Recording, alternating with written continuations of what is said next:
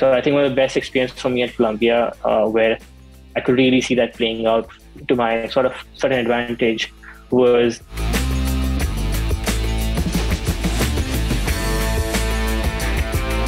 Hi Akhil, how are you? yeah, doing well. Yeah. Before we go ahead, I would want to quickly understand your background. This could be also helpful for the viewers. So I just want to quickly understand which university were you from in India? What course did you do back then? Afterwards, if you have worked, if you have not worked in India, and then how did masters happen? In which year did you take the call of pursuing masters from the US? So if you could give us a quick background of yours, that would be helpful. Yeah. So 2014, I went to VIT to pursue electrical engineering.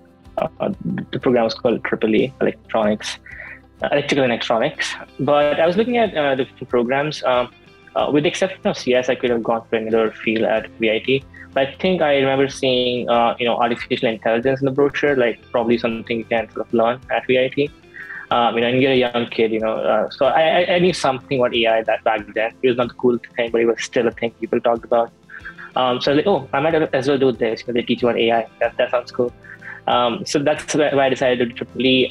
EEE is, again, very focused on physics. So, you don't go too far from physics, as a part of your undergraduate study. So that was my background.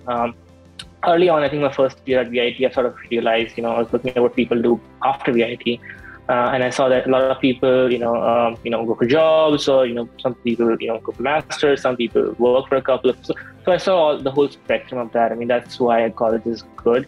The alumni, right? You see people, you see their trajectories, and you sort of see, where do I see myself? You ask yourself that question. So coming back after year one, I was like, okay, wait, I'm going for masters. And I feel like towards the end, the process is going to get, let's say, very fast. I'll have to be if I want a job, I'll be interviewing, if I want to go outside. And so I just saw the process, what it takes to go out. And I felt like there are a couple of things I can knock out even before, I have to wait for the fourth year. And there are things that I have to work on as I progress through my undergrad, right? Building a profile. So I gave my GRE. I got a 324 at the time. And I was like, okay, I'm done with the GRE. This is it. And probably keep on doing what you do, right? So then I was involved in some projects in VIT. There was a Mars rover team. I worked at the place for 6 months to a year. As I said, at the end of second year, I went to IUCA to do my summer school in astrophysics. After coming back from IUCA, that was a very interesting experience. That's where I learned about Python, machine learning, and everything. So third year, basically, I was trying to see where there's my curriculum that I'm supposed to learn, but where can I learn the stuff that really excites me? And so probably at that time, I started taking classes, or started, going to professors who sort of, touched realms in those fields, trying to, look for work and working with them, learning things, challenging myself basically. And that's when I think towards the end of my third year, I got into the online hackathons for machine learning. Back then, I think there were quite a bit of forums, so there's some bit of Kaggling, there's a Kaggle platform, and Hacker Earth and all, they started, launching machine learning challenges back then. So, I was participating. It was it was a good process. I was applying what I was learning, and, there was a good reward function if you would, really break, maybe get a position, a leader or something, you'll feel good about yourself. So that self-reinforcing mechanism at the end of my fourth year, I was like, okay, I feel good about myself. I think machine learning is something I can pursue. I'll learn more about, right? I'll be more applied. Maybe it's time for me to visit fundamentals, and maybe I didn't get exposure to that at VIT. So all these things were clear. Now, the way you go about achieving that is multiple ways, right? I was still thinking of ways how I can apply it in astronomy. So I wasn't thinking too much about, what the career would look like without astronomy. So yeah, that was basically it. A lot of electrical engineering, a lot of applied projects, and a little bit of interest in astronomy. That was basically me stepping outside of what's actually taught in my course and exposing myself to new things, learning Python programming at that point, and learning about machine learning. Because back then the courses that at all these colleges were still not teaching machine learning, or were not up to date with what's going on outside. You are someone who has graduated a couple of years back.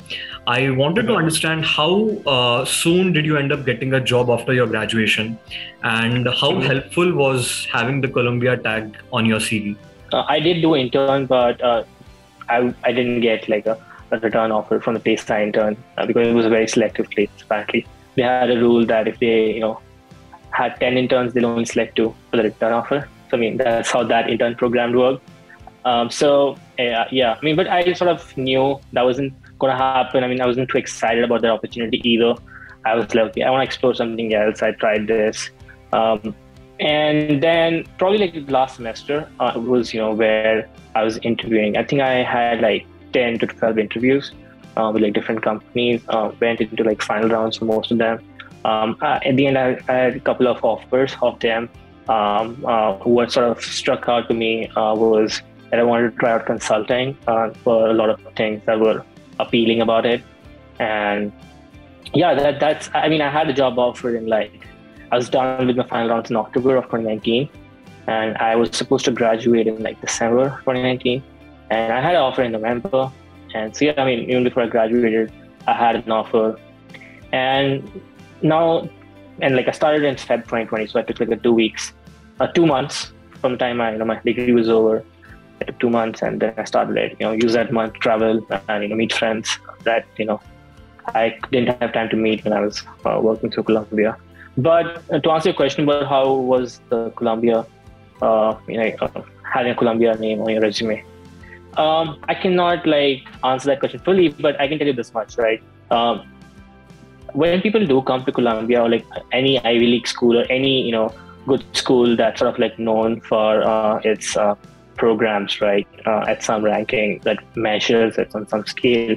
What's basically it tells you, I think it's an approximation for people who have come here before and people who will come here in the future, right? So these programs are usually a magnet for high potential individuals who sort of, take a command for their career. So I think one of the best experiences for me at Columbia, where I could really see that playing out to my sort of certain advantage, was meeting smart peers, alumni, and Columbia did a really awesome job helping us, understand how powerful alumni networks can be. And throughout my 3 semesters there, I met so many of alumni. I feel back in my undergrad, I mean, there really wasn't that big of interaction with the alumni base. I mean, probably once in 3 months, someone will come to give a guest lecture, and that's it. But at Columbia, I mean, one time we're having information sessions where people are explaining their work for an hour and a half, and then have a hour and a half interaction session later. They're interested about what you're doing at Columbia, what projects are you working on, what classes are you taking. Sometimes they're joking about, oh, I took the same class 2 years ago, and you guys are connecting on that.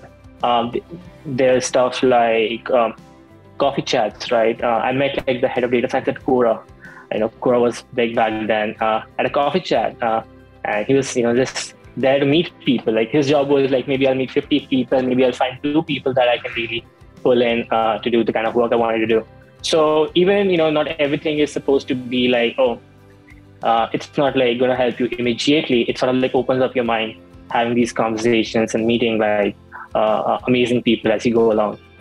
And yeah, I mean, there were so many. I think I would say the careers department at Columbia, there is a department at Columbia that's called careers, and their job is basically to expose you to as many people as you can. I mean, I can see I met people from tech, I met people from finance, fintechs, anything you can imagine. I met people from all across, and I could see how their career shaped out to be, or how they break in. So I mean, I didn't have any questions as to how to get into any field I wanted to.